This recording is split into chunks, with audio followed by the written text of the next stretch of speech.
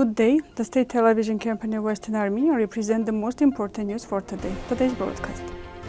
On the eve of Independence Day, I will no longer be afraid of being Armenian. The experience of defense of Armenia in the French Parliament. Rwanda has removed the commemorial reference, French press. The famous journalist made a pro-Armenian post. A conference on the protection of the heritage of Artsakh in Europe. Venera Makaryan highlighted the peculiarities on the status of Armenians in the Ottoman period. January 19, 2024 is celebrated the 104th anniversary of the de facto recognition of the state of Armenian in the territory of Western Armenia. On the eve of Independence Day, Western Armenia TV will introduce you to Western Armenia and its symbols. Today we will introduce the brief list of the rights granted to Armenian people, the possession which is important for every Armenian. On January 18, 1990, the Paris Peace Assembly started their work in Paris, which included a special commission on reparation. A special commission, the purpose of which was to bring together the material losses of the countries and people which had not represented in the commission, to give an official process to their compensation. Material compensation obligations were put on all the defeated states: Germany, Austria, Hungary, Bulgaria, and the Ottoman Empire. Germany, for example, completely repaid the material compensation obligation imposed on it only in June 28. The Republic of Turkey, the successor of the Ottoman Empire, avoids from this obligation towards Western Armenia till these days. The Armenians of Kilikia accepted the declaration on the independence of Kilikia according to the UN Declaration on granting independence to colonized countries and peoples adopted by UN General Assembly on December 14, 1960. More than 60 countries in the world gained independence. Decision regarding the recognition and condemnation of the genocide committed against the Armenian people. Agatangeghos, who did not take the initiative to change his name to Sahakyan before the death of the Herangdik and free missionaries because he was afraid of that circumstance, now says that he will no longer be afraid of being Armenian. The fact that Agatangeghos declared his Armenian identity and applied to the court is an important development from the point of view getting rid of the fear after the murders. Political journalist Jacob Badalian inferred in the French Senate.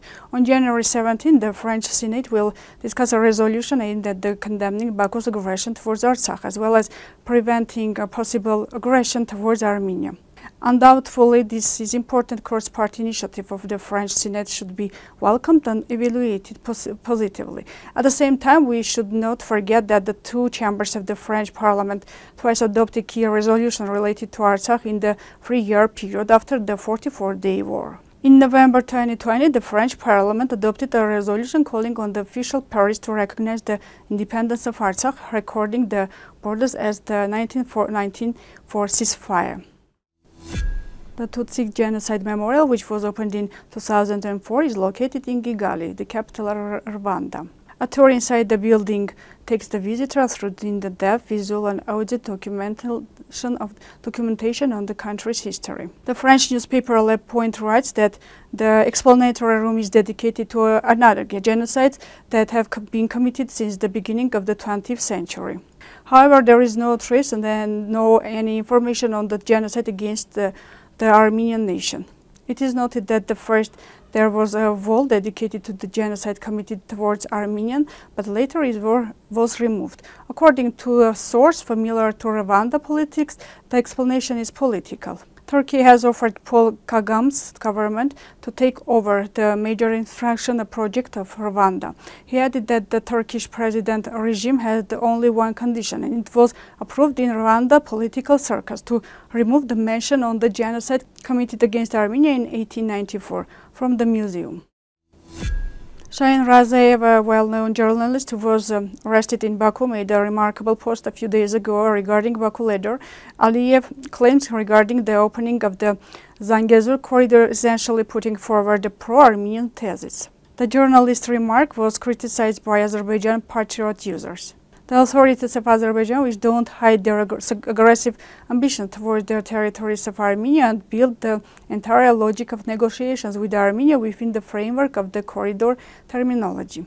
It should be noted that in response to the statements of official Baku and Ankara about the opening of Zangezur corridor, Yerevan always noted that there is no corridor logic in the negotiations.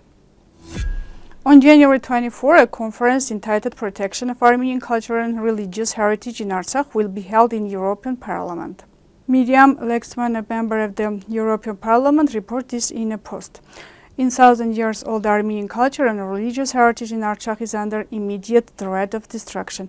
Join me and the experts to discuss what can be done to protect Armenian heritage, was said in the report. To participate in the event, you must register till January 19. The publishing house of Madena published the new Historical Armenians of Syrian in the Ottoman period by Venera Makaryan, researcher of the Madena. The book is dedicated to the study of the history, socio-economic status, and spiritual cultural life of the Armenians of historical Syrian during the Ottoman period, in particular the 16th, 18th centuries. It is reported from Madena that an attempt was made to reveal and emphasize the peculiarities on the status of local Armenians in the context of the Ottoman Empire's policy towards non-believers. The material is composed on the basis of Armenian and foreign languages, sources, documents, and literature.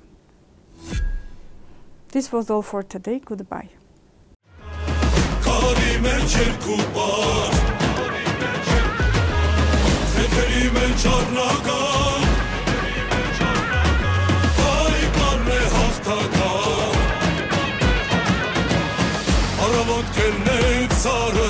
Կանչի սուրնի խաղը, հող աշխարը բռնի բարը, հեյ, յար խուշտար